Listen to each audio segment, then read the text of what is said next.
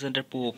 Alexander Pope, 21 May 1688, 30 May 1745. He was an 18th century English poet. He is the best known for his satirical verse, including Easy of Criticism, The Rape of the Lock, and The Dunciad, and for his translation of Homer. He is the second most frequently quoted writer in the Oxford Dictionary of Questions after Shakespeare. Two other poems of Alexander Pope, Elegy to the memory of an unfortunate lady, Eloisa to Abelard, Epicide to Dr. Arbuthnot.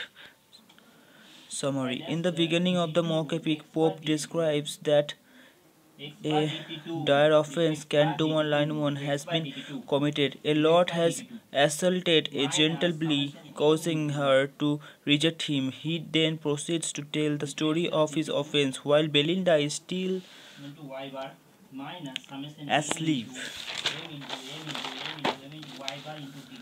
Her guardian Silverial forewarns her that some dread evil impends. Belinda then awakes and gets ready for the day with the help of her maid. Betty the sleeves, through unseen, also contribute. This set the head, and those divide the hair.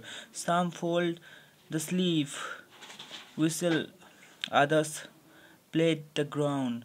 Here Pope also describes Belinda's two locks of hair, which graceful hung behind. The Baron, one of the Belinda's suitors, greatly admires that locks and conspires to steal one. Building an altar, he places on it all the trophies of his former loves, sets them on fire, and fervently prays, soon to obtain and long possess the lock.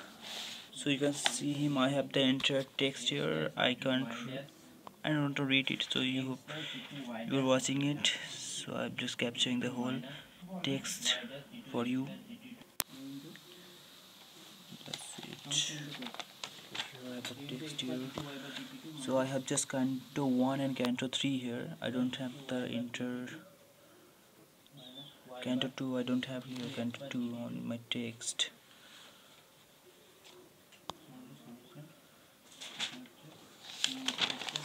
So here since Canto 1, and now I have Canto 3 here. This is Canto 1 and ends here, and Canto 3 starts here. Right, guys? You can read from here. You can pause the screen and read. Right.